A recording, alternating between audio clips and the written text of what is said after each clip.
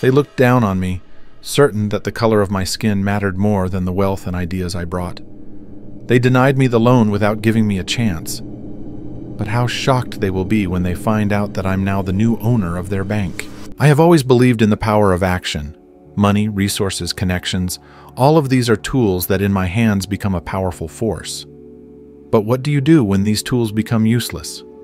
What do you do when the system you rely on turns against you, ignoring everything you stand for? This morning, I felt on top of the world. The project I'd been working on for the past few years was closer to being realized than ever before. It was supposed to change lives. We're talking about hundreds, thousands of sick children who could gain access to the latest technologies and treatments. I knew that this project was not only important, but also capable of making a real contribution to society. All the calculations, all the plans were in place. The only thing left was to secure the funding. What could possibly go wrong? I'm a billionaire, a name known in the financial world, and my project is flawless from a business perspective. Money always means power, and I thought I had everything under control. But, as is often the case with illusions, they dissolve at the moment you least expect. As I was driving to the bank for a meeting with their representatives, I felt confident. This visit was nothing out of the ordinary. I had met with banks countless times, discussing major deals, financing, investments. Everything was going according to the usual script, and I hadn't even considered the possibility of obstacles. Yet deep down, perhaps in the furthest recesses of my mind, where past pains are stored, something unsettling was beginning to stir. In this world, too often, the color of your skin matters more than who you are. But I brushed those thoughts aside. Who could have imagined that in the 21st century, with me standing at the pinnacle of success, someone would dare to judge me not by my achievements, but by stereotypes? I was sure that numbers and facts spoke for themselves. But at that time, I had no idea that an encounter with bias could topple all my plans like a house of cards. I walked into the bank's office the same way I always did, with confidence. My steps were measured, my suit impeccably tailored, and the documents, prepared by the best lawyers and economists, were in perfect order. The secretary led me into the conference room, and through the glass partition, I saw the senior manager, George Harrison. His face was familiar to me. This man was known for his tough yet professional approach to deals. We exchanged formal greetings, and I laid the documents out in front of him. His face gave nothing away. As I began explaining the project, he nodded, but there was none of the interest I was used to seeing. On the contrary, there was something in his gaze that unsettled me. It was barely noticeable, like a shadow passing across someone's face just before you turn off the light. I explained the project, the technologies, the forecasts, the research. Everything in those documents spoke for itself. For me, this was a formality. The deal, as I thought, was nearly closed. But just when I expected the usual discussion of terms, Harrison suddenly closed the folder, placed it on the table, and crossed his arms. A cold smile appeared on his face, and I felt a tension rise inside me. "Apologies," he said without lifting his eyes, "but we cannot approve your request." I looked at him, trying to understand what was wrong. The financial side of the project was flawless. I had checked everything down to the last digit. I asked, "What exactly is causing concern? We're talking about a project that will save countless lives. The financial guarantees and growth projections are top-notch. I don't understand what the problem is." Harrison finally looked me in the eye, but there was nothing in his gaze except icy detachment. "We've decided not to support this project," he repeated, his tone pointedly polite, but with not even a hint of room for discussion. My heart sank. I could feel my muscles tense. But what shocked me most was his absolute certainty that he could speak to me this way, as if I didn't matter. I felt something like a strange premonition, vague yet alarming. This wasn't a typical rejection. "I don't understand," I began again, but he interrupted me. "You don't need to understand, mister." He paused as if choosing his words. "It's simply not in the bank's interest." His tone was so sharp that I fell silent for a moment, and then, As if a lightning bolt struck me, it hit me. This wasn't about my project, the numbers, or the money. This was about me, about the color of my skin. This rejection had nothing to do with financial logic. It was a biased decision made for one reason and one reason alone. I walked out of the bank with a heavy heart. To the average passerby, there would have been nothing unusual about me. A confident man in an expensive suit, seemingly in control of everything. But inside, I was boiling. At first, it felt like a quiet flame, slowly igniting, making my skin tingle. Then it grew into a raging fire. I couldn't believe that in this day and age, at my level of success, I was still facing such treatment. My head was throbbing with thoughts. I replayed Harrison's words, the icy look he gave me. This wasn't just rudeness or a misunderstanding. It was a deliberate choice to reject me. Me, someone who had achieved enough success that my name should have long erased any barriers. Yet to them, I was still someone they looked down upon. Anger churned inside me. But more importantly, it transformed into something else: resolve. I could have gone to another bank where I would be treated the way I deserved. I could have walked away from this and signed a deal with someone less biased. But that path no longer satisfied me. I could no longer walk away from these situations in silence. I stopped in the middle of the street and looked back at the bank I had just left. In that moment, I made a decision. This wouldn't just be about revenge. I would do something bigger. I would come back. I would change their system from within, force them to confront their own injustice. This time, they wouldn't be able to look away. I knew the road ahead would be long, but I was ready for it, ready to put everything on the line, to prove, not just to them, but to myself, that this system could and must be changed. This was no longer just a personal struggle. It was a symbol of what millions face. I vowed that this bank would never again reject anyone because of the color of their skin. But for that, I needed to seize power. I knew this was only the beginning. After that meeting at the bank, something inside me changed forever.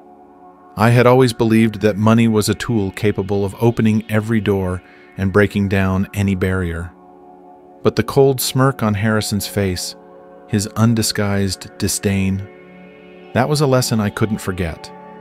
In a society I thought to be modern and progressive, there were still walls that couldn't be torn down by capital alone. Walls built on prejudice, hatred, and fear of the unfamiliar. Sitting at the large desk in my home office, I reflected on how far things had gone. The bank that denied me a loan, not because of financial risks, but because of the color of my skin, wasn't just one of those old institutions clinging to outdated values. It had become, to me, a symbol of the entire system that had kept people like me at arm's length for years. I could have just let it go, found another bank, struck a profitable deal. But that was no longer enough. Now it had become personal. It was a challenge I couldn't ignore. Revenge? Perhaps one might call my desire to change them from the inside that. But it was more than just revenge. I saw not only my own humiliation, but also the hundreds of other people who had faced the same barrier as I had. This bank, this system, had to change. And I decided to play by their rules, though in the end, it would be me who would rewrite those rules. That evening, I resolved to approach this differently. I wouldn't just seek surface-level justice. No, I would go deeper. I would find out who really ran that bank, who made the decisions, who owned the shares, and how could I undermine their power using my own resources. The strategy was simple. If they couldn't see me as a person, I would make them see me as an owner. I began with an analysis. The bank that rejected me was one of the oldest and most conservative financial institutions in the country. Its shares were traded on the stock exchange, and the management always prided itself on the fact that the majority of its shareholders were families who had owned the bank for generations. Such organizations rarely embrace change, and even more rarely allow outside players to interfere in their affairs. But I knew that in this world, nothing is impossible, especially when you have the resources and the patience. I could have bought shares directly, but that would have immediately drawn attention. No, my strategy required discretion, so as not to raise any suspicions. I hired several intermediary companies, each tasked with purchasing small shares, quietly distributing them among themselves. It was a slow process, and each day my lawyers and financial analysts reported on the progress. Meetings with my advisors were held in strict confidence. No one could know that these acquisitions were connected to me. I watched the numbers, the charts, and with each passing day, I felt myself getting closer to my goal. It was a chess match, and I was moving my pieces so that no one would notice the game had even begun. One of my advisors, Thomas, sitting across from me, noted that the bank was still firmly under the control of the founding family. He looked at me and said, "They won't give up control without a fight. They have too much influence, too many connections." I stared thoughtfully at the stock charts in front of me. "Won't give it up?" I said quietly, feeling my resolve harden. "We're not going to ask them. We'll just take it." I understood that this process would take time, weeks, perhaps months.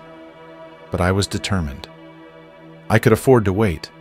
Each fraction, each share brought me closer to the moment when I could change the game forever.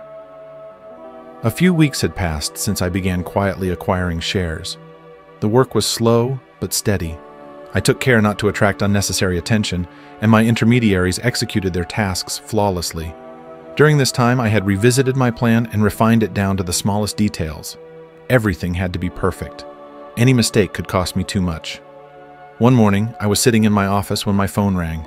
It was Thomas. "We have good news." His voice was measured, but I could sense the hidden excitement. "We've reached the threshold you specified.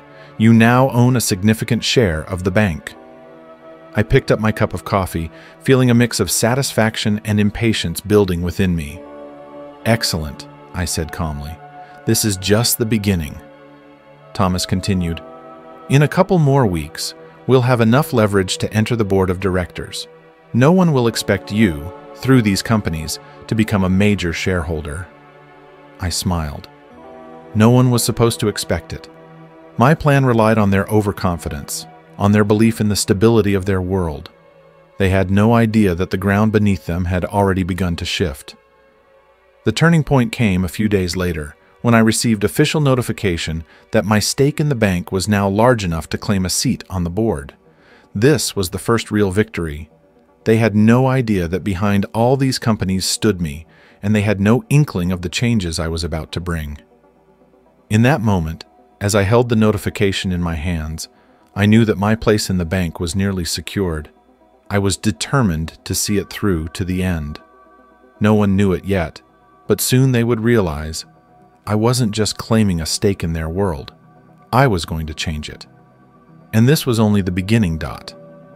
No one suspected that a stranger had already been sitting at their table for some time.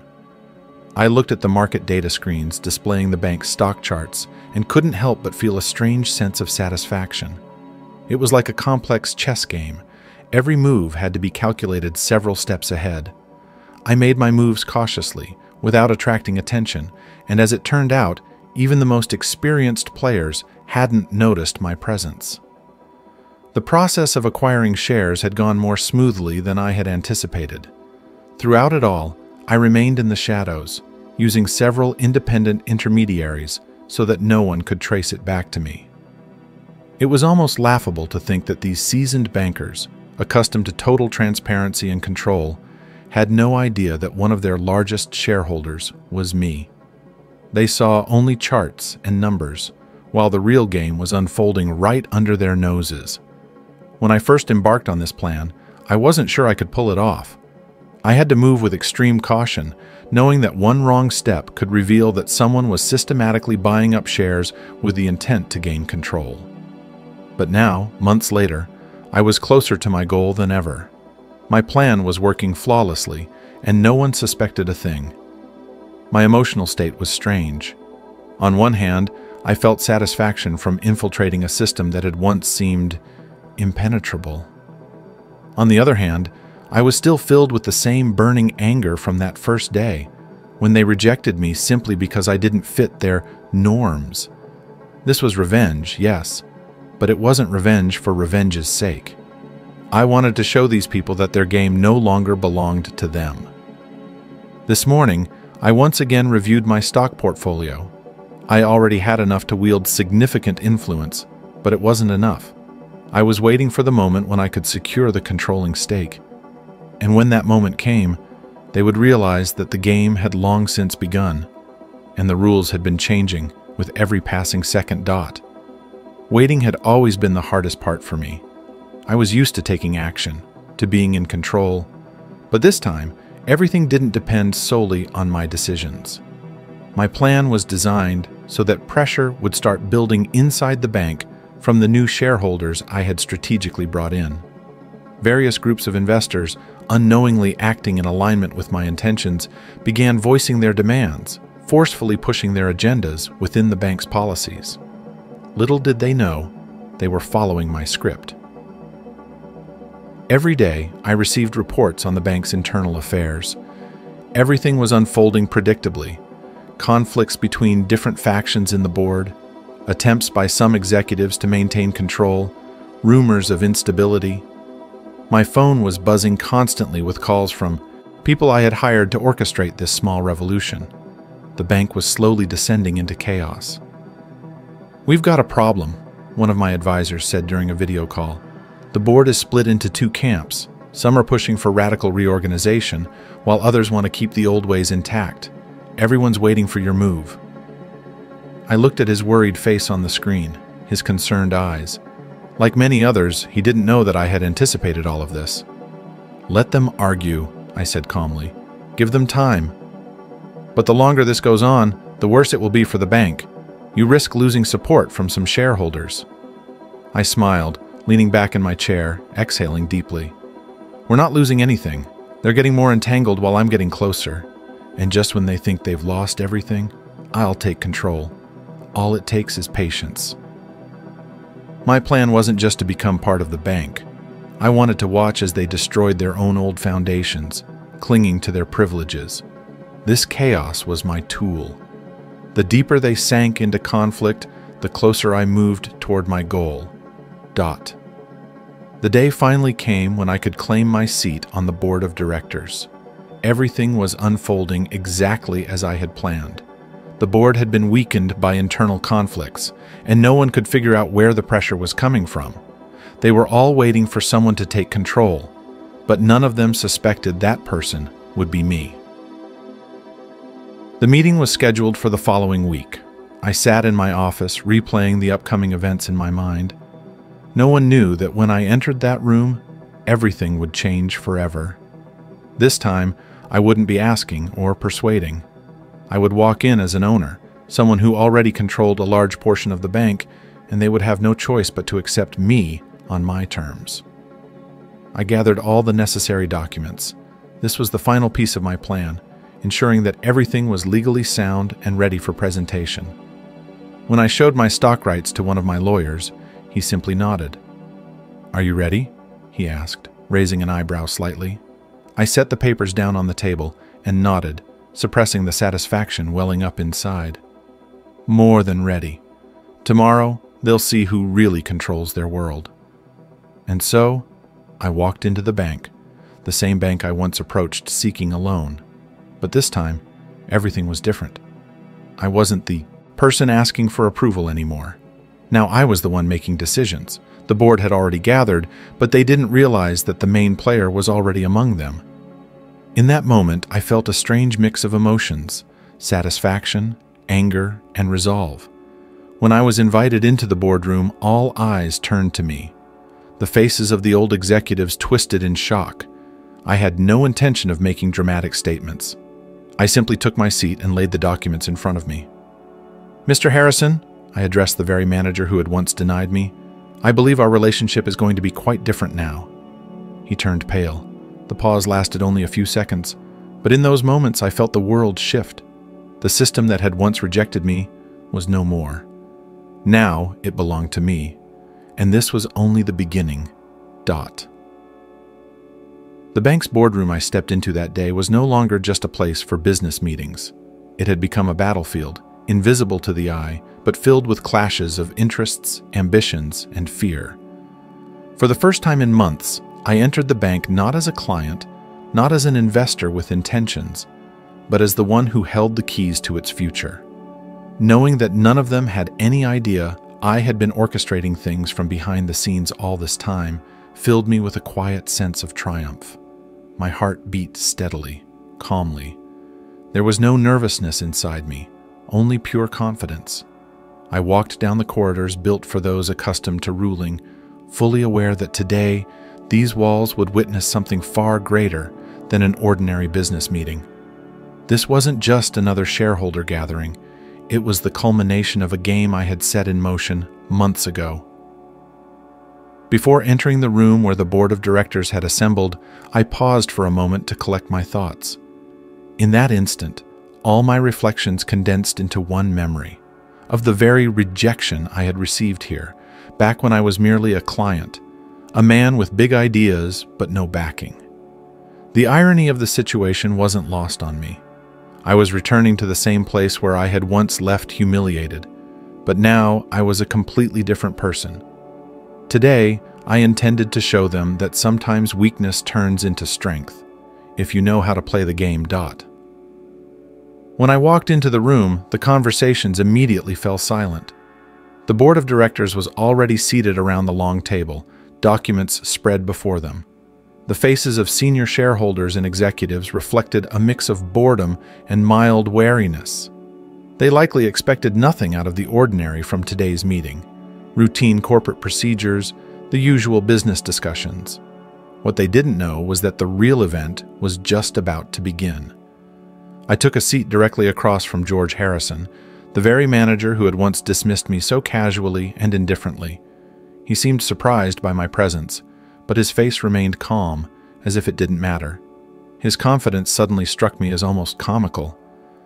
"Mr. Harrison," I began, crossing my arms and locking eyes with him, "how nice it is to see you again. It appears I've finally found a way to get what I need from your bank." He glanced at me with a faint smirk, but it was clear he hadn't fully grasped what I was implying. "Forgive me, but I don't believe we've been properly introduced," he responded, feigning innocence. "Oh yes, quite well," I replied, my voice steady. "I'm the man you rejected for financing during my last visit. You were so confident back then, claiming that my project wasn't of interest to the bank, though you gave no real explanation for it." At that moment, I noticed some of the faces around the table beginning to change. Confusion and a hint of unease crept into their expressions. They didn't fully understand what was happening, but they could sense that this was no ordinary meeting. "I'm not entirely sure where you're going with this," Harrison said cautiously, his gaze dropping to his papers as if hoping to deflect the conversation. "It's simple," I continued, not allowing him to evade the discussion. "Today, I sit at this table not as a guest, not as a client. I sit here as the new majority shareholder. I now have more power in this bank than you do, and I think it's time we had a serious conversation about the future of this institution." A sudden silence filled the room. Harrison looked at me, then at the other board members, trying to process what I had just said. The realization began to settle in. I could see the tension spreading across their faces as the atmosphere shifted. The bank they had considered their stronghold was now in my hands. They hadn't just lost control, they'd lost it to the very person they had once dismissed without a second thought. The other board members looked as if they had suddenly realized their familiar world was collapsing around them. The rustling of papers, hushed whispers, and quiet conversations filled the room. My lawyer, who was seated nearby, handed me a folder containing the final documents, confirmation that I now held enough shares to have full influence over the bank's policy. This was the final stroke in my carefully crafted plan. Harrison, who had maintained a veneer of confidence until now, could no longer hide his shock. He stared at the documents in front of him, scrutinizing the numbers that could no longer be disputed. This is impossible," his voice wavered. How? I said, feeling the thrill of triumph grow with every second. "While you were busy clinging to your outdated ways, the world around you changed, and now, this bank belongs to me. All you can do now is accept it." Several of the board members began whispering to one another, struggling to process the situation. but it was too late. I now held their future in my hands. In the coming weeks, I continued, rising from my seat, significant changes will be made to the management of this bank. We will undergo a thorough reorganization. We will eliminate outdated and discriminatory practices, and this institution will finally reflect the new era. Those unwilling to adapt may leave. Those who stay will be part of a new future. Harrison couldn't suppress his anger any longer. His face twisted as he fought to maintain his composure. "This isn't over," he hissed, leaning forward. "We'll find a way to take it back." I smiled, looking at him with mild contempt. "No, Harrison. This is the end. You're no longer playing this game." As I walked out of the boardroom, I felt a deep sense of resolution settle within me. I hadn't just won this battle. I had rewritten the rules. The bank now belonged to me, and with it, the control over an institution that had once rejected me. Revenge? Perhaps. But this was more than that. It was justice, on my terms. Becoming a member of the board of directors, I felt for the first time in a long while the true weight of control and the power to change something far greater than my own life. But with that came the burden of responsibility. The influence I had gained now depended not only on my decisions, but on how effectively I could seize this second chance. A chance not just to reclaim a sense of justice, but to transform the entire system. I often thought about the day I was first denied the loan. Back then, the sting of injustice burned deep. But now I realized that every rejection, every humiliation had tempered me. It wasn't just a personal incident. It was a symptom of a system that, for years, had excluded people, basing its decisions on bias and discrimination. Today was the day I could correct the mistake the bank had made when it rejected my project to help sick children.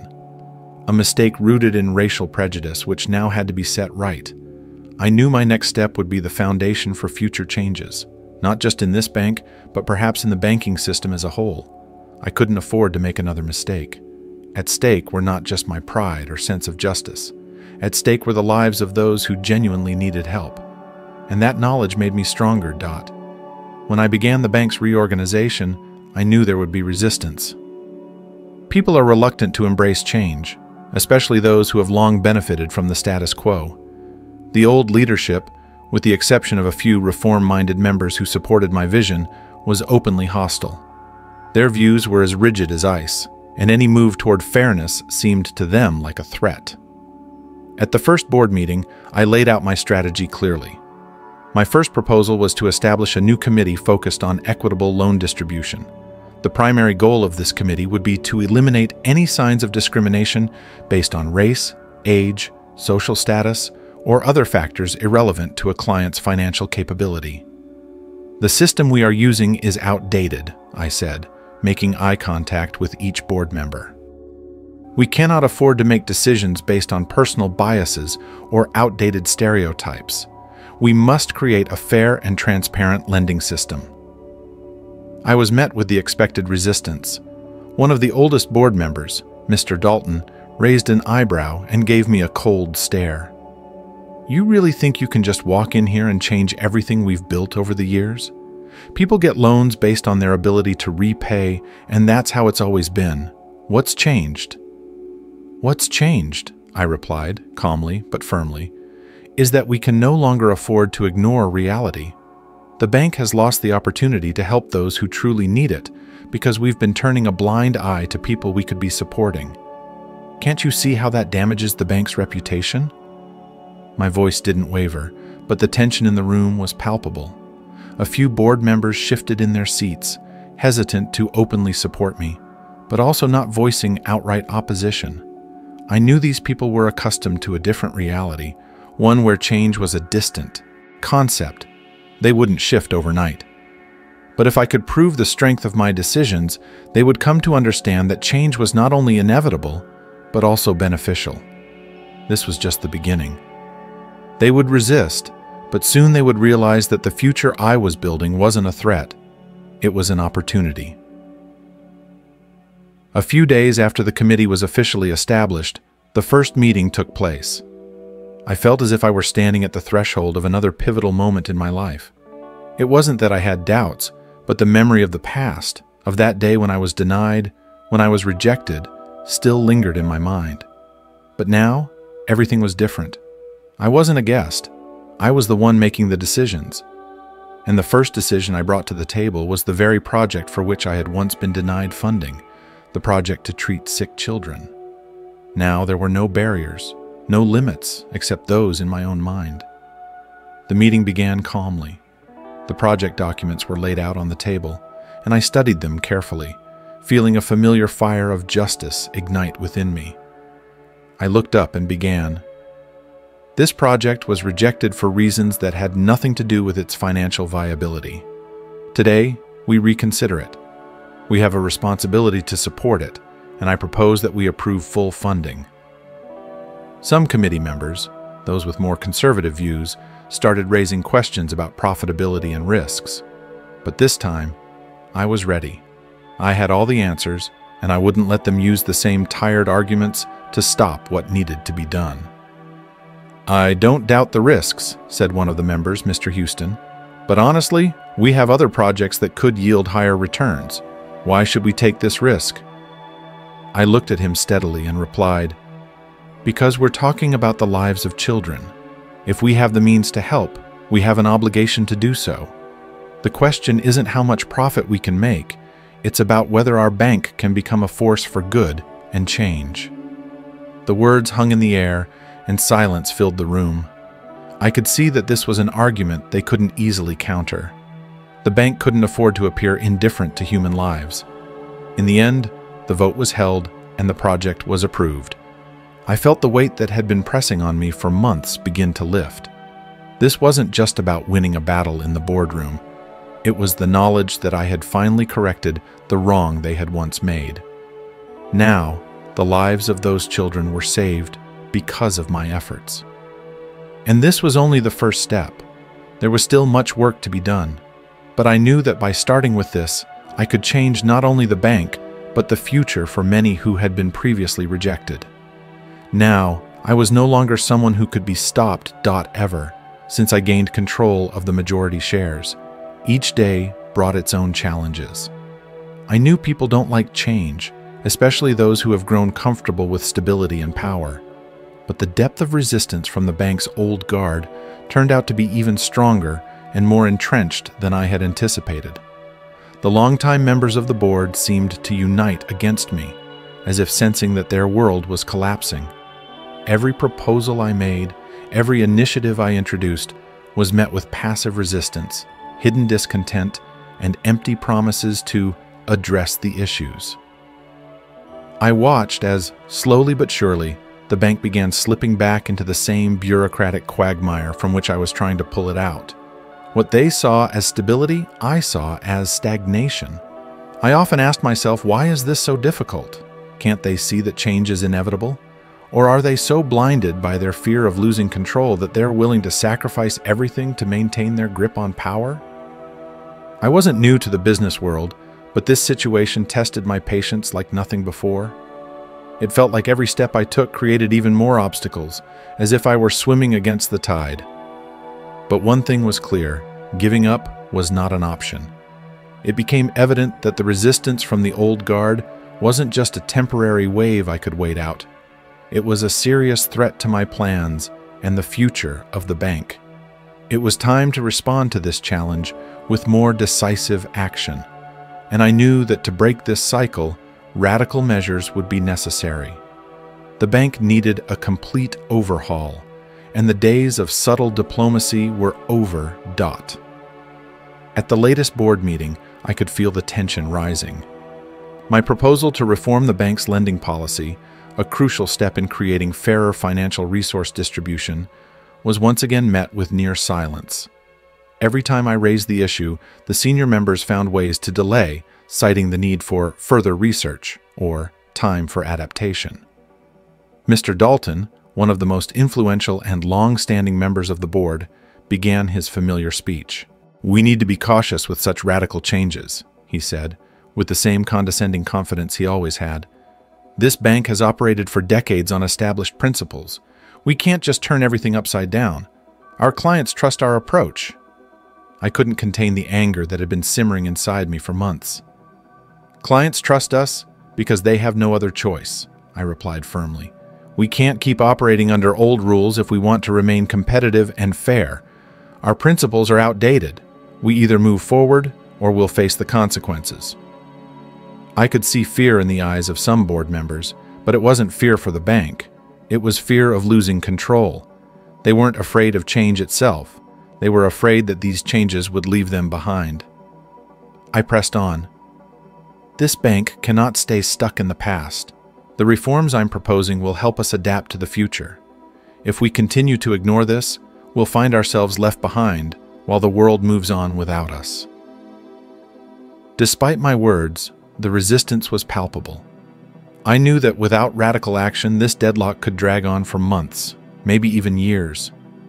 If I wanted to see my vision realized, I had to act decisively and quickly. The time for subtlety had passed. It was clear that the old guard would never willingly give up their hold on the bank's future unless I forced the issue. I needed to take more aggressive steps to secure the change I believed in, or risk watching the institution sink further into irrelevance. The following week, I called for an emergency shareholders meeting. My decision was driven by one simple fact. Without the shareholders' backing, the old leadership would continue to sabotage my reforms. I could no longer afford to wait. The time for action had come. I decided to use every resource at my disposal to completely reshape the board of directors. The future of the bank would be decided at this meeting. The agenda I laid out focused on a leadership overhaul and the implementation of a new strategy aimed at modernization and eliminating discriminatory practices in lending. The meeting hall was packed to capacity. Shareholders had gathered in anticipation of discussing monumental changes. I knew that many of them feared radical reforms, but I also knew they had seen the bank's slow decline in the market.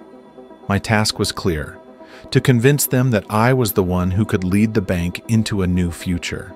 As I stood before the audience, I felt a sense of excitement, not nervousness, but the thrill of entering a critical battle, one I was prepared to win.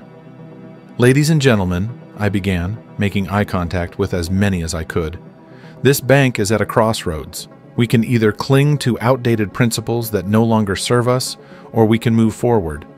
I offer a future where this bank becomes a symbol of fairness, growth, and progress." The room grew still. My voice was steady, and I could see the expressions of the shareholders shift as I continued. "Today, we decide which path to take. We can continue as we have been, watching the bank slowly fade, or we can embrace the risk and become a leader in the industry. Those unwilling to accept these changes will need to step aside. I propose a reorganization of the board of directors, and I am prepared to take full responsibility for leading this charge." The silence that followed was deafening. This was the moment of truth. The old leadership held their breath, realizing that their time might be coming to an end. Finally, one of the shareholders stood up and spoke. "I believe it's time we move forward. The time for change has come." Those words were the signal everyone had been waiting for. The resistance from the old guard crumbled. I knew, in that moment, I had the support I needed, and that the outdated principles holding us back would no longer be a barrier to progress. The future of the bank was now in my hands. When I called the emergency shareholders meeting, the air was already thick with tension. In recent weeks, everything in the bank had been moving too fast. The changes I had initiated were gaining momentum, and resistance was intensifying. I could feel that my opponents had been waiting for this exact moment, gathering what strength they had left to make their move. Time was running out, and I knew not everyone was ready for the changes I had proposed. They were accustomed to the old ways, to a culture that had grown outdated. But that culture was built on prejudice and privileges that could no longer stand. I understood that change always scares people, especially those who have spent decades enjoying the status quo. But change was inevitable. This was their reality, whether they wanted to accept it or not. I stood by the window in my office, looking down at the streets filled with people who had no idea about the invisible war unfolding inside the bank. They didn't know that the decisions made at this meeting could shape the future of the financial system, and perhaps even their own lives. In that moment, I realized the full weight of the upcoming gathering. This wasn't just a corporate meeting, it was a moment of truth where the future of the bank, and perhaps my own, would be decided.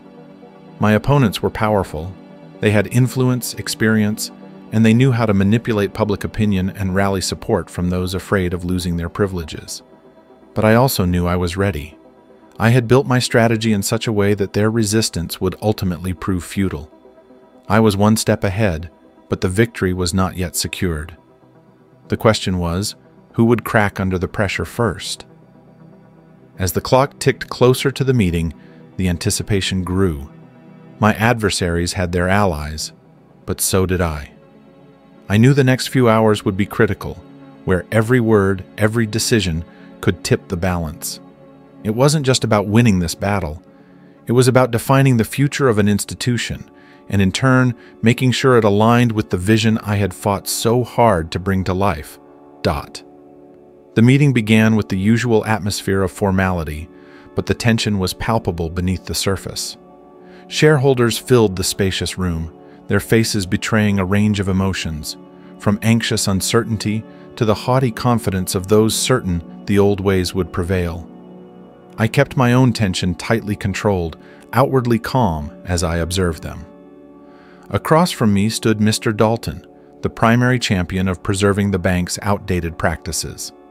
His presence reminded me that every word I spoke today would be met with intense scrutiny. I didn't waste time with pleasantries. As I began my speech, I went straight to the point. We are here today because our bank stands at a crossroads. We can remain captives of old methods and watch our reputation continue to decline, or we can take a risk and move forward. This meeting is not just about reorganization, it's about the future of our bank. I outlined my plan. Removing those who resisted change, implementing a new corporate ethics code that would reshape the entire culture of the institution. I knew this would trigger a strong reaction, and I wasn't wrong. "You are destroying everything we've built over the years," Dalton interrupted sharply, his anger barely concealed. "You want to turn this bank into something unrecognizable. Your so-called changes will undermine the stability and trust of our clients." I held his gaze, aware that the room was watching our verbal duel. My response at this moment was crucial, not just to counter Dalton, but to speak to every shareholder in the room, especially those on the fence. "It is not I who have undermined trust, Mr. Dalton," I replied calmly. "Our outdated methods have done that long ago. We are losing our position in the market. We are losing clients. Discriminatory practices and archaic policies have brought us to this point. You speak of protecting stability, but what stability? The one that is already crumbling? This bank cannot operate under the laws of the past if it wants to survive in the future." The room fell silent. I could see my words were hitting their mark. Some shareholders exchanged glances, and I knew I had a chance. "Your resistance," I continued, locking eyes with Dalton, "will not only halt progress, it will destroy this bank. We can either move forward or lose everything we've worked for." I saw uncertainty flash in the eyes of many shareholders. They were beginning to realize that the era of the old guard was over, that clinging to power would be meaningless if it led to the bank's downfall. Dalton wanted to respond, but I knew he had nothing left to say. His position looked increasingly weak in the face of the arguments I had laid out. In that moment, the momentum shifted. The shareholders weren't just hearing a call for reform. They were seeing the crumbling foundations of the old ways. The realization was setting in. They could either stand by Dalton and watch the bank collapse, or embrace the future I was offering. As the voting began, the tension in the room was palpable. It felt as if time had slowed down, with every shareholder fully aware that the outcome of this vote would change the bank forever. Each second dragged on, stretching into what felt like eternity. I watched as one by one shareholders stood to cast their votes. Some looked me in the eye, while others avoided my gaze. With each raised hand, I could feel the scales tipping back and forth, unsure of where they would finally settle. Deep down, though, I knew it was those who resisted change who feared this moment the most. When the final votes were tallied, a tense silence filled the room. I gripped the back of my chair, though my fingers were calm and steady. This was it, the moment I had been building toward. My eyes were fixed on the chairperson, waiting for the result. "The votes are in," the chairperson's voice sliced through the quiet like a bolt of lightning. "The reorganization plan and changes to the board of directors have been approved by a narrow margin." The room fell into an almost tangible silence. I exhaled slowly, taking in the weight of what had just happened. By the slimmest of margins, my plan had been accepted. The opposition had been defeated. I glanced at Dalton. His face had gone pale, his expression a mix of exhaustion and defeat. But I felt no pity. This had been a battle for the future, and there was no room for compromise in such a fight. The room remained quiet as the shareholders digested the results. I knew that I had won this battle, but the war was far from over. Now lay ahead the long road of changing the bank's culture, implementing new rules, and rooting out those who might still seek to undermine my efforts. But today had been pivotal. Inside, my emotions swirled, relief, triumph, but also the sobering realization that the fight was far from finished. The battle for the bank was won, but the real war for change was only just beginning. After that tense vote, won by the slimmest of margins, I realized that my work was only just beginning. The victory at the shareholders' meeting had given me the authority for bold action, but with that power came a tremendous responsibility. Power isn't something you can simply hold without feeling its weight. It's fragile, and it can slip away with a single misstep. I stood at the window of my office, staring out at the world, though my thoughts were elsewhere. The bank I now led felt like a ship sailing through a storm. To steer it out of the chaos, I needed to shed the ballast. The people clinging to the old ways of doing business, those who had sabotaged my reforms and stood in the way of progress. Their time had passed, but I understood that this cleansing wasn't just a matter of firing a few people. It required surgical precision. I needed to remove those dragging the bank down without creating chaos in the process. Acting too hastily or too aggressively could incite even more resistance, and losing the fragile support I had gained could unravel everything I had worked for. I sat at my desk and looked at the list of names before me. I had a clear plan: meet with each of them personally. This wasn't just a matter of business etiquette, it was a matter of principle. I wanted to give them a chance to explain their actions, but I was resolute. Their time was up. I held his gaze, aware that the room was watching our verbal duel. My response at this moment was crucial, not just to counter Dalton, but to speak to every shareholder in the room, especially those on the fence. "It is not I who have undermined trust, Mr. Dalton," I replied calmly. "Our outdated methods have done that long ago. We are losing our position in the market. We are losing clients. Discriminatory practices and archaic policies have brought us to this point. You speak of protecting stability, but what stability? The one that is already crumbling? This bank cannot operate under the laws of the past if it wants to survive in the future." The room fell silent. I could see my words were hitting their mark. Some shareholders exchanged glances, and I knew I had a chance. "Your resistance," I continued, locking eyes with Dalton, "will not only halt progress, it will destroy this bank. We can either move forward or lose everything we've worked for." I saw uncertainty flash in the eyes of many shareholders. They were beginning to realize that the era of the old guard was over, that clinging to power would be meaningless if it led to the bank's downfall. Dalton wanted to respond, but I knew he had nothing left to say. His position looked increasingly weak in the face of the arguments I had laid out. In that moment, the momentum shifted. The shareholders weren't just hearing a call for reform. They were seeing the crumbling foundations of the old ways. The realization was setting in. They could either stand by Dalton and watch the bank collapse, or embrace the future I was offering. As the voting began, the tension in the room was palpable. It felt as if time had slowed down, with every shareholder fully aware that the outcome of this vote would change the bank forever. Each second dragged on, stretching into what felt like eternity.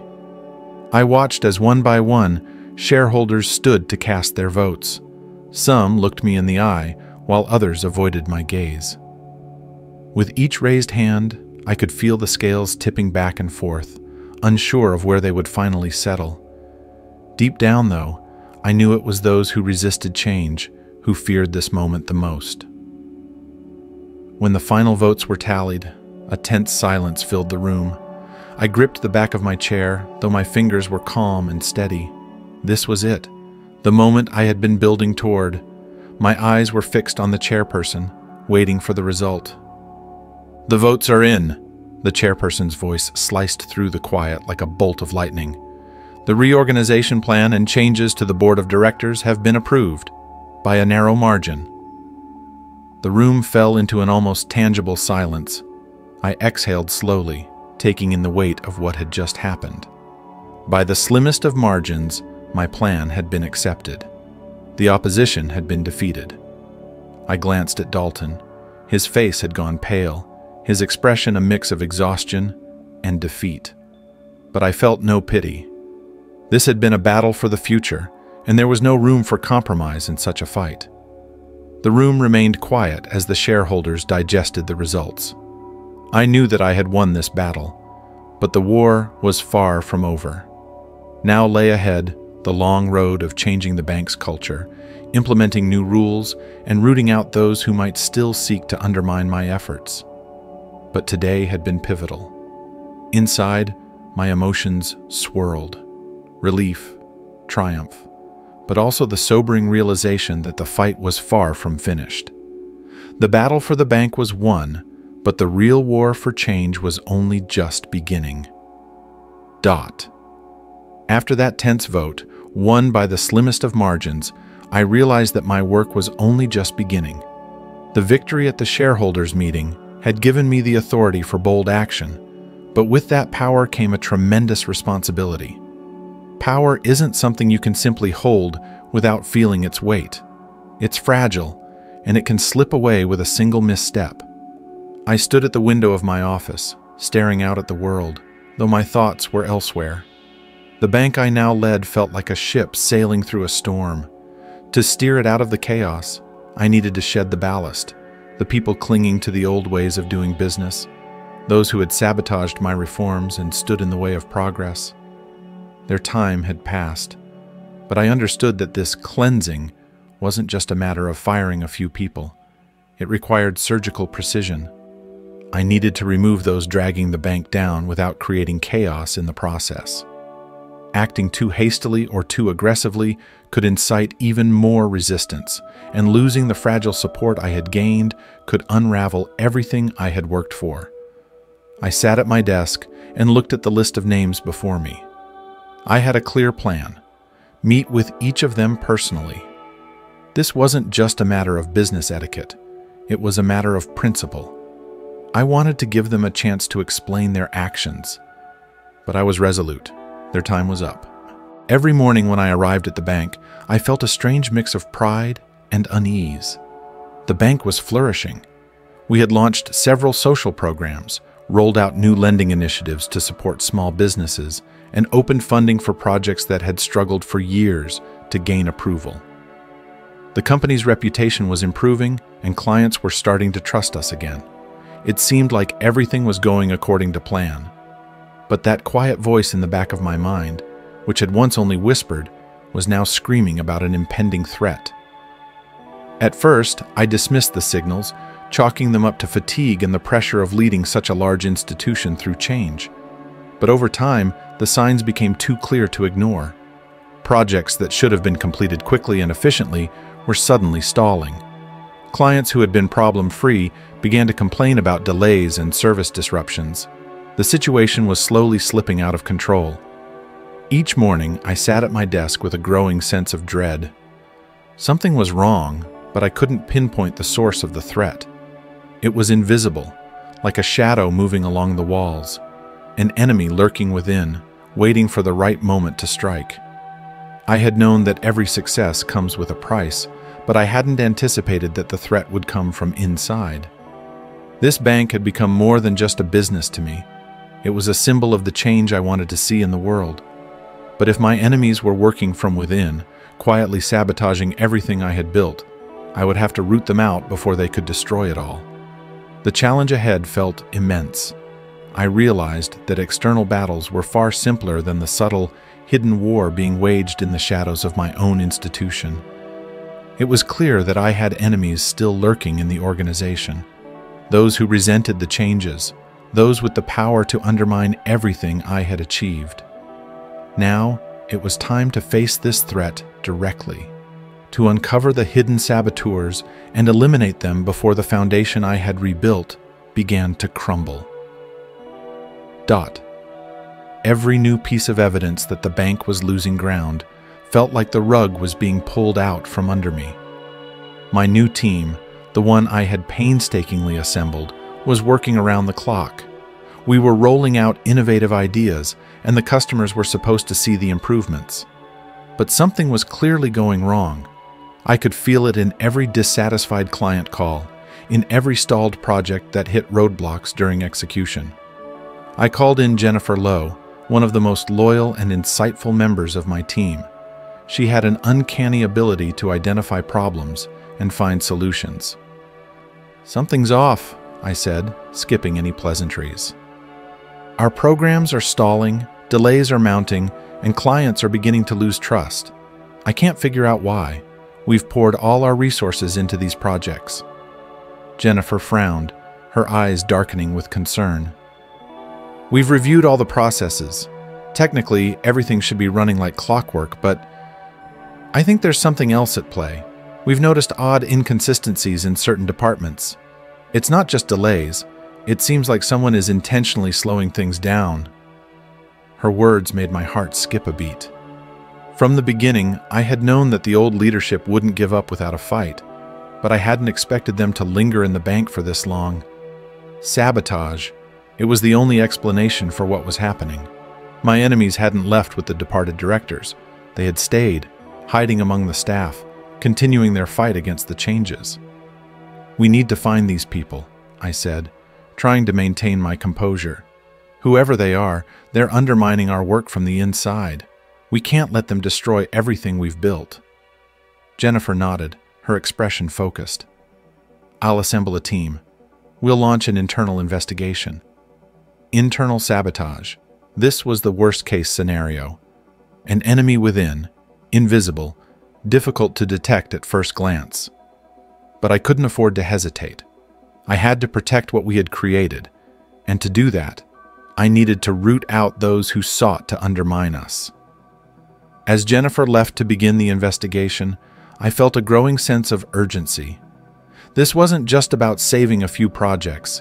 This was about saving the future of the bank itself. The challenge ahead was clear: find the saboteurs, cut out the rot, and secure the foundation before it crumbled. The investigation didn't take long.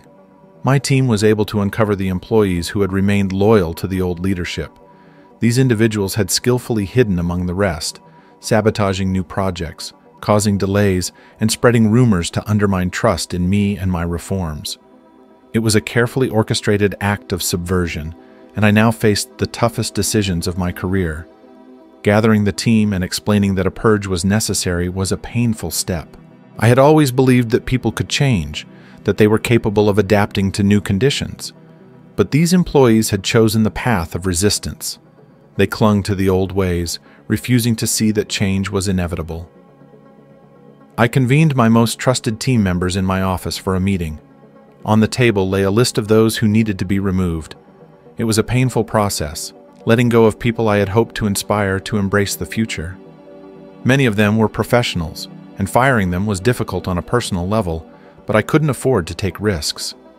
"We have to tread carefully," Jennifer said as she scanned the list. "These firings could stir up resentment. We might lose more people than we planned to." "I know," I sighed, "but if we don't act now, they'll destroy the bank from the inside. They've left me no choice. We need to prevent further sabotage, even if it hurts." The weight of my decisions pressed heavily on me. These people were part of the bank's history, but they refused to embrace its future. Each one could have contributed to our mission if they had been willing to adapt. But I couldn't wait any longer. If they had chosen to wage war against me, I had to act decisively, without hesitation. The process of termination began. We said goodbye to people who had perhaps believed they would stay with the bank until the end of their careers, but their journey had now come to an abrupt end. It was difficult for everyone involved. I saw that some of my new team members were also struggling with the reality. Terminations always leave scars, not just on those who are let go, but on those who remain. But I knew it had to be done. By the end of the week, the bank began to take on a new shape. Those who had been sabotaging our projects were gone, and I could already see the team working more cohesively. The pain of these firings would linger for some time, but this step allowed me to regain control and push forward. Still, I was well aware of one thing. A hidden threat never disappears completely. The fight for change was far from over, and new challenges and attacks could arise at any moment. I had won this round, but there was no time to relax. The battle for the future of the bank and the values we were trying to instill would continue. Ever since I began implementing changes in the bank, a strange atmosphere had started to form around me. I could feel the tension in the air, as if something rotten was festering beneath the surface. Although we had dealt with the sabotage, uncovering and removing those who had been undermining our work from within, there was one threat that remained unseen, a threat that came from someone I trusted. Jackson had been my closest ally since the beginning of this journey. I had always considered him not just a partner, but a friend, someone I could rely on in the toughest moments of the power struggle within the bank. He had supported me through the hardest battles, but something had shifted. At first, I wrote it off as exhaustion or stress, but with each passing day, his actions became more unpredictable. His behavior had become two-sided. In meetings, he supported my ideas, agreeing with the reforms. But behind closed doors, I began to notice odd moments. Certain decisions we discussed in private suddenly faced unexpected challenges. Internal rumors spreading through the bank were eerily similar to information known only to a select few. And all the while, Jackson remained close. I couldn't quite put my finger on what was happening. I wanted to believe in his loyalty, but something deep inside told me that I could no longer fully trust him. Perhaps it was paranoia, a result of all the trials I had been through, but I decided to keep a closer eye on him. If this was a conspiracy, it was subtle and dangerous, and I couldn't afford to make a mistake. The thought gnawed at me.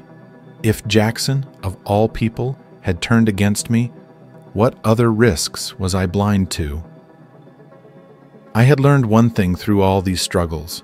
Betrayal rarely comes from where you expect it. If Jackson was involved in something deeper, it meant that this was a challenge I needed to address quietly, with precision. One wrong move, and everything I had fought for could be undone. I began keeping a close watch on Jackson. It wasn't an easy decision. Watching someone you once considered a friend is like watching your confidence in those closest to you crumble. But I had no choice. I couldn't afford to become a victim of betrayal, especially at this critical stage. I tasked my team with conducting a thorough investigation. Some of Jackson's recent financial transactions had caught my attention. Several large transfers to his personal account that he couldn't reasonably explain raised red flags. I asked my people to dig deeper and uncover who was behind these transfers. The results came back quicker than I expected. When the reports landed on my desk, I could hardly believe what I was seeing. The money was coming from one of the rival banking groups I had clashed with before. These people had made numerous attempts to sabotage my reforms, but up until now, they had operated from the outside. Now they had found a way inside, using Jackson as their conduit. Jackson was selling me out. It was a betrayal I couldn't have imagined. The man I trusted had been receiving payments from those who were trying to keep the old order in place within the bank. He had been playing both sides, publicly supporting me while secretly undermining everything I was building. I felt something break inside of me. This wasn't just the betrayal of a business partner. It was a blow I hadn't seen coming. I had always believed I could trust Jackson. that he shared my values, but the reality was far harsher. Now I was faced with an impossible decision: what to do next. The personal hurt of betrayal was undeniable, but I had to think strategically. If I acted impulsively, I could set off a chain of events that might unravel everything. Jackson was a key figure, and exposing his treachery could send shockwaves through the bank. But I couldn't let him continue to sabotage me from within. I realized I had to approach this with caution, and with the same precision I had used to root out the others. Jackson's betrayal would need to be dealt with quietly, but decisively. Trust was no longer a luxury I could afford. I couldn't wait any longer. After learning about Jackson's double dealing, I decided it was time to confront him face to face. For me, this wasn't just business. It was personal. The betrayal stung deeply, and I needed to hear his explanations, even though I already knew the truth. I invited him to my office, and as he walked in, the tension was almost palpable. Jackson had no idea I knew what he'd been up to. He carried himself confidently, as usual, but there was something unsettling in his demeanor. He sat across from me, and I began the conversation calmly, but with cold determination. "Jackson, we need to talk," I said. "There are some strange things going on lately, and I think it's time we address them." He leaned forward slightly, ready to hear about some project issues or reform challenges, completely unaware of what was coming. "Of course, what's on your mind?" he asked, still in the dark about the real purpose of the meeting. "Your financial transactions," I said, locking eyes with him. A flicker of surprise crossed his face, followed by a flash of fear he quickly tried to mask. I continued, not giving him a chance to regain his composure. "I know you're taking money from our competitors, the people trying to stop the changes we've worked so hard for. I know you've been their puppet." Jackson paled. He opened his mouth to speak, but the words caught in his throat. I could see his confidence slipping away. "It's not what you think," he finally stammered, nervously wiping the sweat from his brow. I was doing it for the bank. We needed stability. They offered me help with that." "Help?" I couldn't stop the bitter smile that crept onto my face. "You call that help? You sabotaged our work, undermined trust in the reforms. You didn't just betray me, you betrayed everything we were trying to build." Jackson fumbled for excuses, but his words were increasingly hollow. He knew he had lost. I had given him the chance to explain, but with each word, he only confirmed what I already knew. This was the end for him. "I can't work with you anymore, Jackson. You've destroyed everything. You've written your own ending." I stood up and walked toward the door. His career at the bank was finished. It was a painful decision, but I couldn't tolerate betrayal. His departure would be hard, not just for me, but for the team. Yet, it was the only way to keep control of the situation. As Jackson left, I remained alone in my office. Emotions swirled inside me: anger, disappointment, sadness. The betrayal of someone you once considered a friend leaves a wound that runs deep. But I knew I couldn't let those feelings control me. This was another battle I had won, though the price had been steep. Every morning, as I looked at the bank's towering building, I reminded myself why I had started this journey. After months of battles, sabotage, and betrayal, I felt the weight of exhaustion, but not once did I doubt the path I had chosen. The goal I was striving for had never been clearer. I didn't just want to transform the bank. I wanted to create something bigger, something that could change the entire financial world. I wanted to turn it into a force for justice and equality, serving not only major clients, but also those the system had long ignored. The hospital projects I had launched became a symbol of what the bank could achieve as a force for good. We were saving children's lives, funding innovative medical programs. Clients began to respect us not just for financial stability, but for our ability to do what was right. Each new letter of thanks from the families we helped reminded me of the importance of our work. But I knew this was only the beginning. Even though the bank was starting to show results, my true goal was far more ambitious. I saw the opportunity not just to improve one institution, but to turn it into a model for the entire financial sector. I had always been troubled by how the financial system worked against those who didn't fit into its narrow standards. I had been rejected once, and now I had the chance to change that for others. The road ahead was growing steeper. The pressure was mounting, and resistance never entirely disappeared. But my vision remained unchanged. Every step forward, every initiative we launched, brought me closer to the moment when I could finally say, "We did it." This was no longer just about fixing a bank. It was about rewriting the rules of an entire industry, and I knew that the stakes had never been higher. When I first decided to create a program focused on small businesses, and those traditional banks had ignored, I knew it would be a challenge. A bank that had operated for years, catering exclusively to large corporate clients, wasn't going to immediately embrace such a shift. But I saw it as more than just a financial opportunity. It was a matter of social justice. At a meeting with my team, I presented my idea, a microloan and financial support program aimed at small entrepreneurs, especially those who had often faced rejection due to their credit history or social standing. My goal was to give them a second chance, just as I had once been given mine.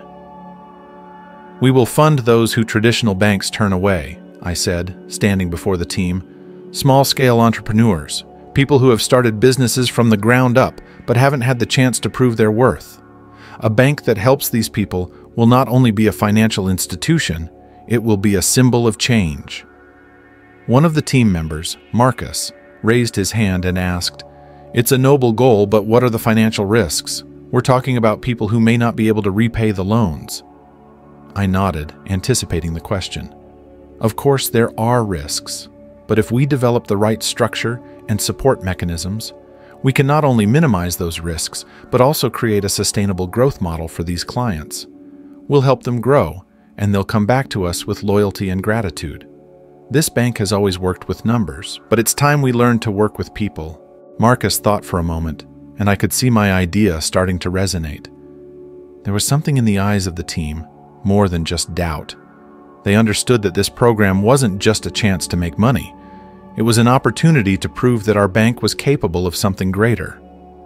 The room slowly shifted from skepticism to curiosity, and then to quiet determination.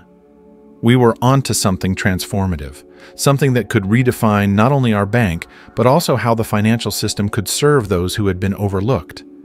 I knew the road ahead wouldn't be easy, but at that moment, I felt the spark of change igniting in the room. The bank was beginning to move beyond profit margins and spreadsheets. We were about to become part of something much larger, a force that could reshape lives and industries alike. The launch of the program took place a few months later.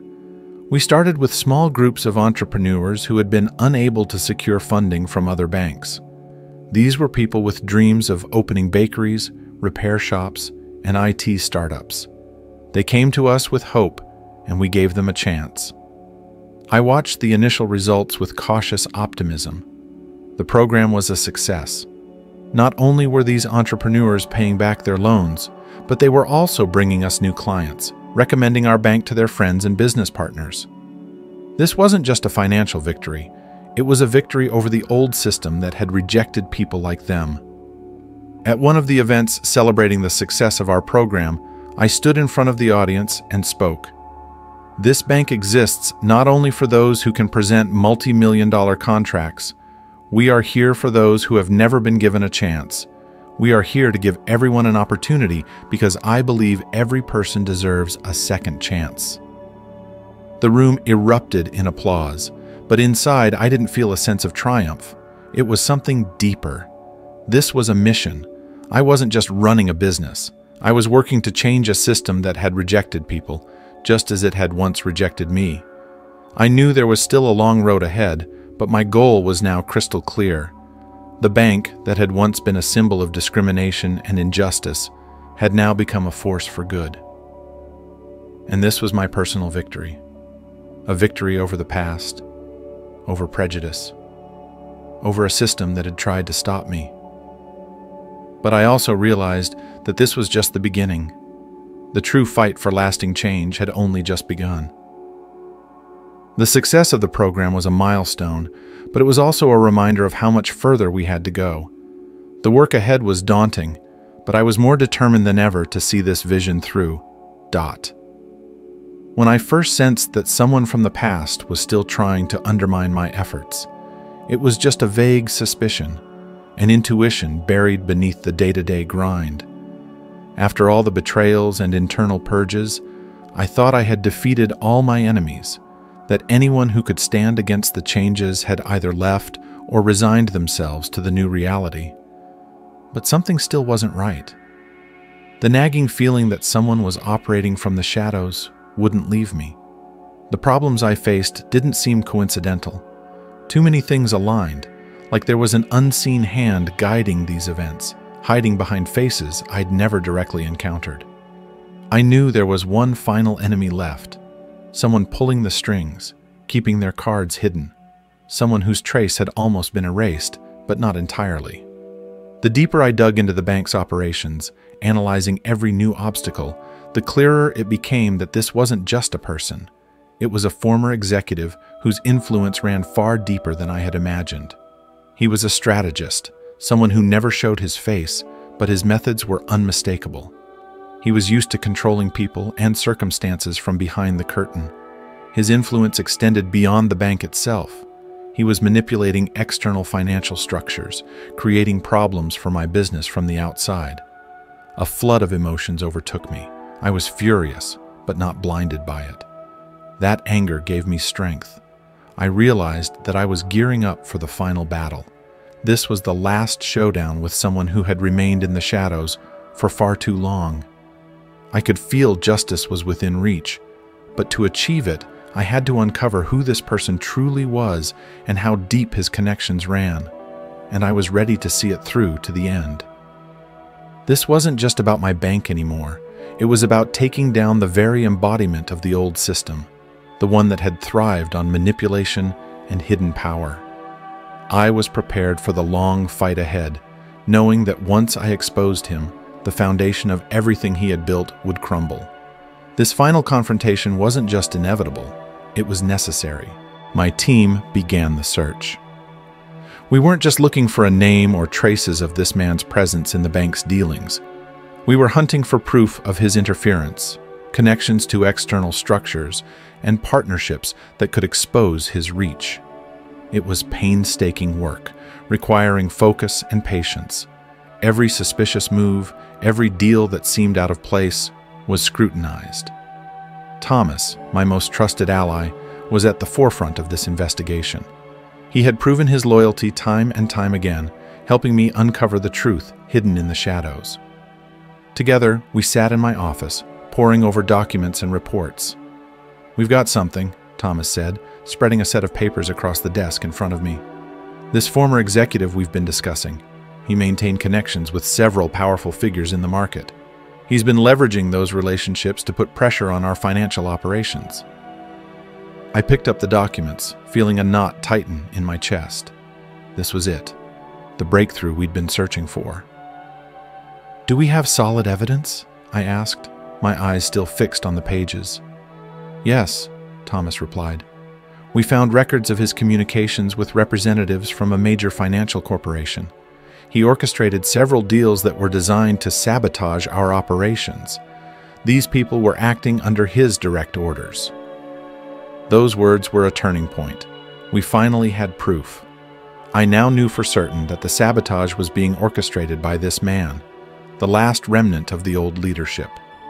His actions were aimed at undoing everything we had worked so hard to build, at dismantling the changes we had fought to implement.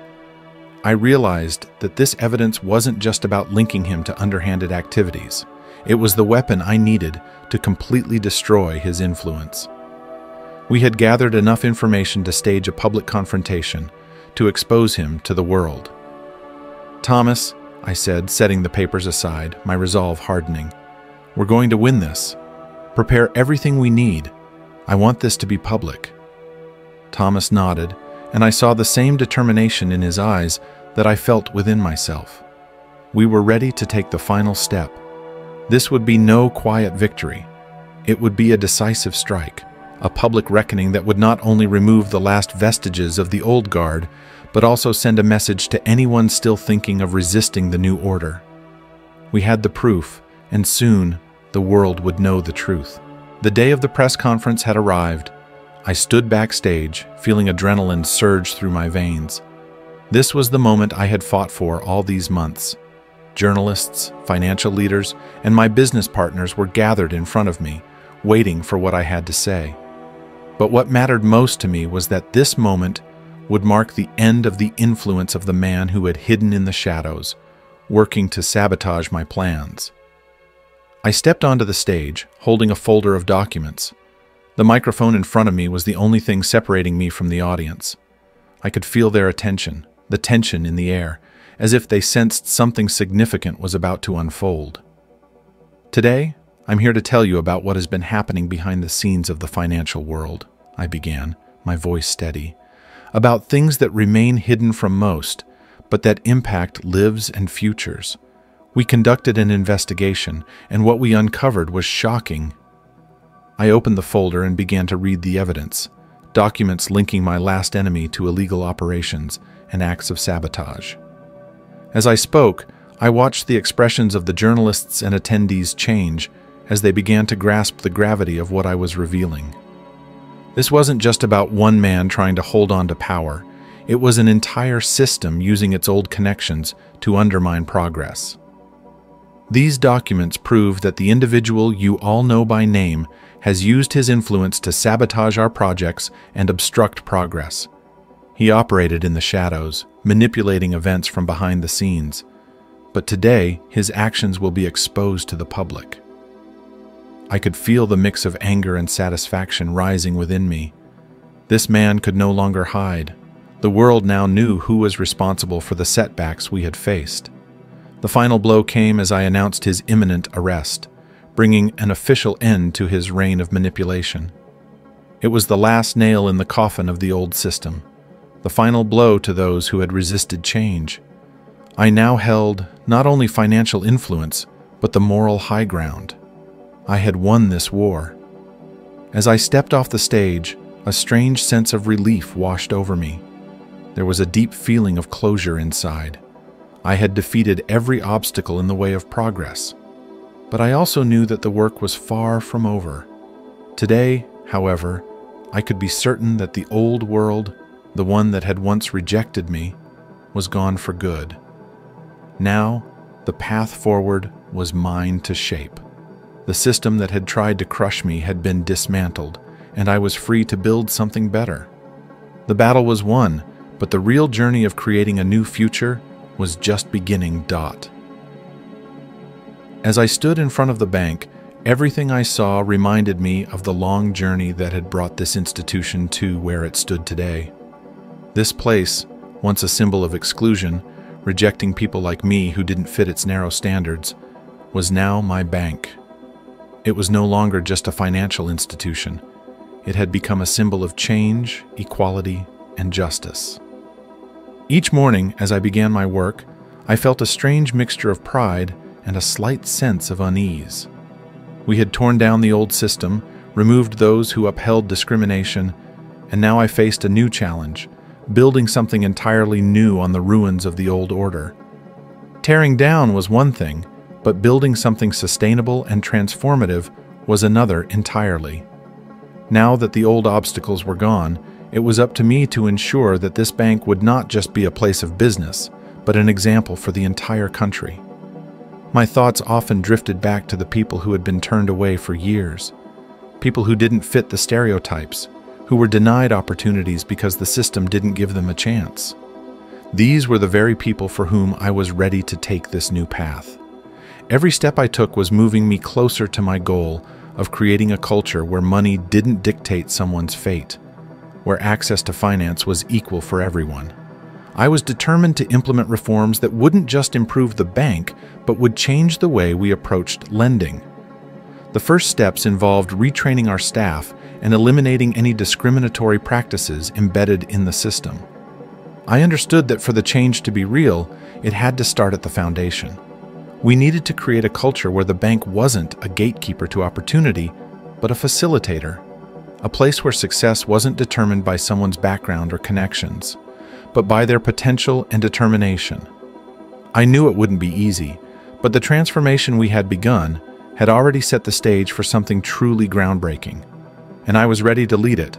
We gathered all the bank's employees for the first phase of retraining. I stood before the audience, which now included not only new hires but also those who had survived our purge. They looked at me, waiting for what I had to say, and I understood how crucial this moment was for them, as much as it was for me. Today, we were laying the foundation for a new order. "You all know this bank is no longer what it once was," I began, scanning the room. "We've been through a lot of challenges, and I know some of you have witnessed changes that seem too radical. But these changes are necessary. We will no longer follow outdated practices. We will not judge people based on their social status, race, or background." The room was silent. I could see tension on some faces, while others showed signs of approval. It was important for me to convey that they weren't just employees. They were part of something much bigger. From now on, lending will be accessible to everyone. We are developing new programs that will allow small entrepreneurs, especially those from vulnerable communities, to access opportunities that were previously out of reach. We will support those who dream of starting their own businesses but have always been told no. This is not just a reform, this is justice. I could feel the energy in the room shift as support began to grow. I had brought in some of the best teams to implement these programs, and we had formed partnerships with governmental and non-governmental organizations to launch small business support initiatives. After the meeting, Marcus, one of the new directors who had been a strong advocate for my reforms, approached me. "That was powerful," he said, patting me on the shoulder. "Now, the key is to follow through. People are watching us with high expectations, and we can't afford to let them down." I nodded, knowing he was right. This wasn't just a bold idea, it was real work that required constant attention. But I was confident we could do it. We had the vision, the tools, and now the momentum. It was time to transform the bank into what it was always meant to be, a place where everyone had a fair chance. Several months had passed since the reforms began. Each day brought new challenges, but also new victories.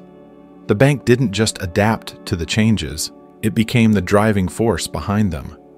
Our new programs were up and running, and the results exceeded my expectations.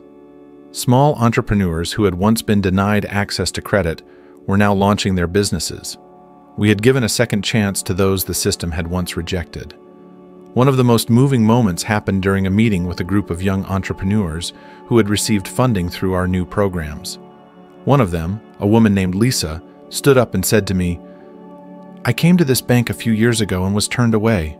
I thought my dream of opening a bakery would never come true. But today, I'm standing here because you gave me a chance. I'm grateful to you for restoring my faith in my own potential." Her words filled me with pride. This was exactly what I had fought for. The bank had become more than just a financial institution. It had become a symbol of equality and justice. At one of the major financial forums where I was invited to speak, I shared our success stories, explaining how we had changed our approach to lending. My words sparked interest, and I could see that our bank had become an example for other institutions. But most importantly, we had proven that change was possible. The culmination of this journey was the recognition of the bank as a symbol of transformation in the financial industry. We had become known not just for our business success, but for breaking the old system where discrimination and bias had been the norm. Now, standing on stage before hundreds of people, I knew that I had achieved the impossible. I had transformed a system of exclusion into a system of opportunity. But this victory wasn't just mine. It belonged to everyone who had supported me, who believed in change. Together, we had built something greater than just a bank. We had created a movement, a testament to the power of giving people a chance, regardless of where they came from. And while there was still more work to be done, I knew that we had laid the foundation for a better, more inclusive future. Several years had passed since the day I first stepped into this bank, determined to change everything. I remember that day as if it were yesterday. The cold reception, the prejudice, and inequality that hit me like a freezing wind. Back then, I was just one of many who had been rejected for reasons that had nothing to do with my abilities or my project.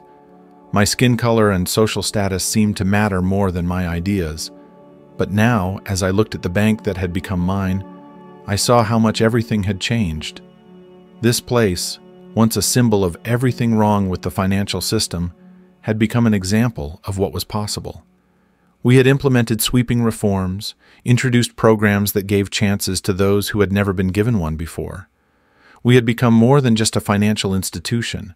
We had become a symbol of hope and equality. Every day, walking into this building, I saw the results of our work. Small entrepreneurs, once rejected by the system, were now building their businesses, creating jobs, and contributing to the growth of the community. People who had once been on the brink of despair were now thriving, and I knew that behind these changes were not just my efforts, but the support of those who believed in my vision. Yet, deep inside, a feeling was growing that my journey here was coming to an end. The bank no longer needed my day-to-day leadership.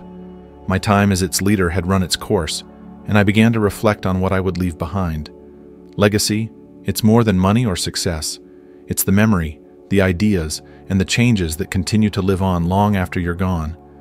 I realized that the bank and everything we had built would carry on without me. It had become a force for good, an example of how a broken system could be transformed into one of opportunity. My mission had been accomplished, and now it was time to step back and let the next generation continue the work. I had proven that change was possible, and that alone gave me peace. When I began discussing my intention to step down with the team, I noticed a sense of unease on some of their faces.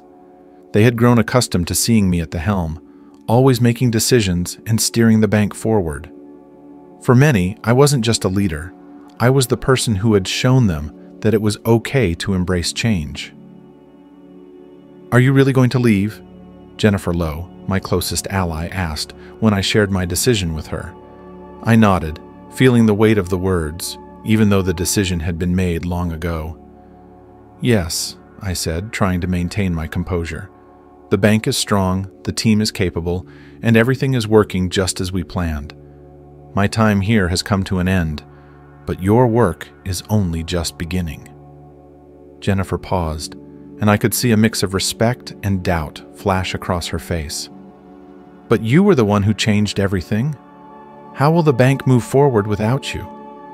"That's exactly why I know it's time to go," I replied, offering a smile. "True leadership isn't about staying in control. It's about empowering others to take the reins and continue driving change. Everything we've accomplished is the result of teamwork. You, Marcus, the entire team. You're ready to carry on what we started." I watched as her expression softened, and she nodded. "You've always known how to inspire. We won't let you down." I knew that Jennifer and the team were more than capable. My departure wasn't an ending, but the beginning of a new chapter for them. Over the years, they had learned so much, and now they were ready to lead the bank to new heights on their own. It was their turn to create the future, to ensure the bank's legacy continued to grow, rooted in the values we had established together. As I stepped back, I felt a deep sense of peace, knowing that the seeds we had planted would continue to flourish in their capable hands. My last day at the bank came faster than I expected. I stood in my office taking in everything we had accomplished. The room was filled with memories of battles, victories, and losses. But more than anything, my thoughts were on the people we had impacted. Legacy isn't just about leaving a mark in the company's history. It's about the lives we've changed. I thought of the entrepreneurs who started their businesses thanks to our programs. I remembered the families whose lives had improved because of the loans we provided. I knew my time here was over, but the bank would continue the work we started and go even further. My final press conference was brief. I stood before a room filled with journalists, clients, and employees, and I said what I had been reflecting on for some time. This isn't a goodbye, it's a new step. The bank you see today isn't just my achievement, it's all of ours. Together, we've built a system where justice and equality are at the core, But the most important thing is that there are even more changes and opportunities ahead. I'm leaving, but my ideas will remain with you." When I finished, the room erupted in applause. But I knew those claps weren't just for me. They were a recognition of the change we had created together. I realized that my legacy wasn't just the bank, but the new standards of fairness that could no longer be ignored. The financial system could never go back to the way it was. That was my true victory. As I left the building for the last time, a strange sense of relief washed over me. I knew I had done everything I could. I left the system better than I found it. Now it belonged to those who would continue to fight for justice and equality, even after I was gone.